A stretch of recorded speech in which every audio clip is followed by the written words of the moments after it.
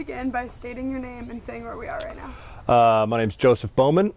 We are in Topanga, California. Great. And can you say something that you're passionate about? I would have to say that I'm passionate about my work. I think that maybe a little bit ego-driven, but I think that work largely defines who people are. I think that my work is really important to me. You know, I think yeah, I think it kind of defines who I am. And I think what's really important to me, like why I'm passionate about it, is, you know, because it's so important to me. It's like I want to be the best, you know, the best at what I do. Which is? What I do is I'm a camera operator by trade, but I operate basically pieces of equipment that I don't know how to say it. In other words, they're called jib arms and steady cams in the television and the film industry. Basically, they make cameras move. There's several different pieces of inventory that we have that, you know, are body harness systems that are carried, you know, that move. Cameras on big sticks that are operated remotely from the back side of the stick that the camera is mounted on, with servo-driven motors and control the camera that way. But you know, and I say I want to be the best at what it is that I do. Not necessarily. I guess it's in part. There's a financial aspect to it, but I think that I want to be the best at using these pieces of equipment to do something that's creative and unique, and, like, you know, just makes what it is that I'm doing much more dynamic and more interesting to the viewer. Definitely. And can you talk about or give some examples of places where you work? Or I work on award shows. I work on the Grammys. Or no, it's not true. I've never worked on the Grammys. I have worked on the Oscars. I haven't in several years. But this year, for example, I've done the Miss Universe pageant. I will be working on the Primetime Emmys. I did the Daytime Emmys. I'll work on the American Music Awards.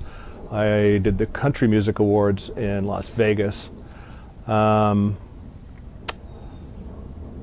And sporting events, you said, right? Oh, I annually, I think probably the last 12 or 13 years in a row, I've worked on the Super Bowl. Been to a plethora of Super Bowl events. And I work around Los Angeles a lot. There's a lot of, last week I worked on a pilot for Queen Latifah, which has not yet, you know, been picked up as a show. I spoke with you earlier, we worked on a show called The Shark Tank.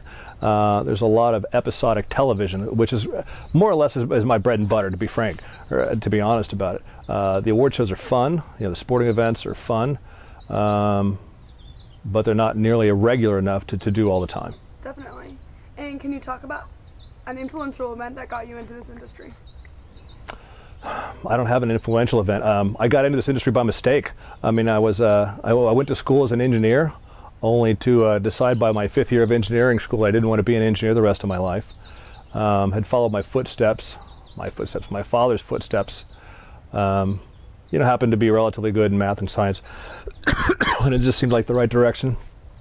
And a friend of mine, actually probably my best friend to date, who was the best man at my wedding, was working on a children's show. He was fresh out of USC Film School, and I was the guy that picked up donuts in the morning.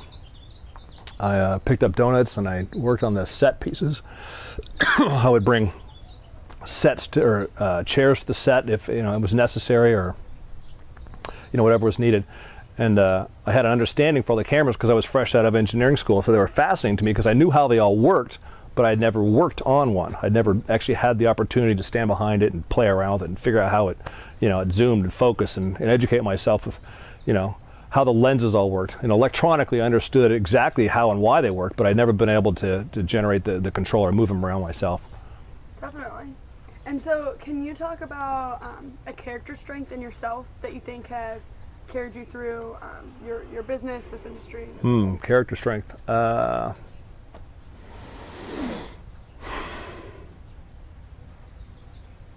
think probably tenaciousness.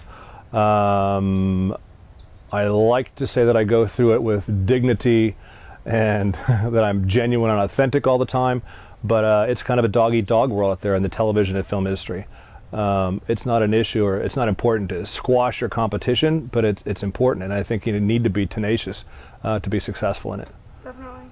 And my last question is, if you have a piece of advice that you'd want to share with others, maybe something that somebody's told you that really resonated with you.